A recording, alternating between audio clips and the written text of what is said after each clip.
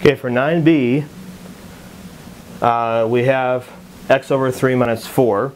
We're going to follow the same formula. We're going to do f of x plus h minus f of x.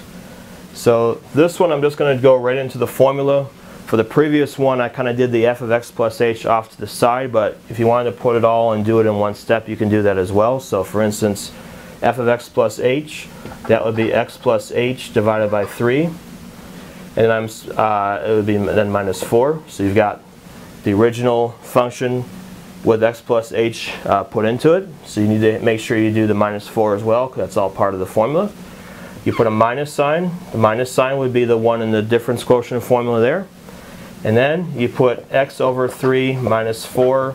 That's going to be your f of x. And then all this is going to be over h. So the first part is your f of x plus h, the minus sign, and this part here is f of x. We can distribute the minus sign. So we're going to do x plus h over 3 minus 4 minus x over 3 plus 4. And all that's going to be over h. Now, in order to make this to where you can cancel out a little bit more, what I recommend in this one is this first part right here, x plus h over 3. What I recommend is that you split it up like this into two different fractions. Because both of them are being divided by 3, it's okay to split this up and write it like this. So x over 3 plus h over 3 minus 4 minus x over 3 plus 4. So I did that purposely because this way you can cancel out some more things. So the x over 3 and negative x over 3, that cancels out. Negative 4 and positive 4, that's going to cancel out as well. Notice that what we have left has an h in it. So again, every time you do these kind of problems for difference quotient, you're always going to end up with an h that you can cancel out down below.